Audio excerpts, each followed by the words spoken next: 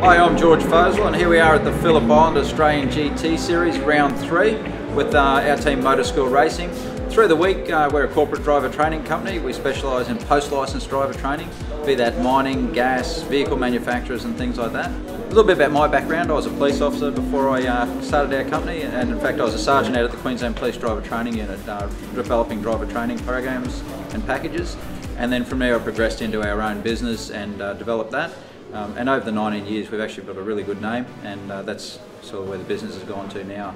This Australian GT Series, we see it as a launching pad for the next phase of our business as we move into a whole new generation, both of family ownership, but also new and exciting products as well. A lot of our driving is advanced driving. Motorsport has a very high input with that, with data reading and all the areas that sort of benefit that. In the future we're looking at running programs in Europe where we've got a base, and so this will help us lead into that. Our aim this weekend is to get both of our cars finishing preferably in the top 3. That would be very hopeful, but also in one piece.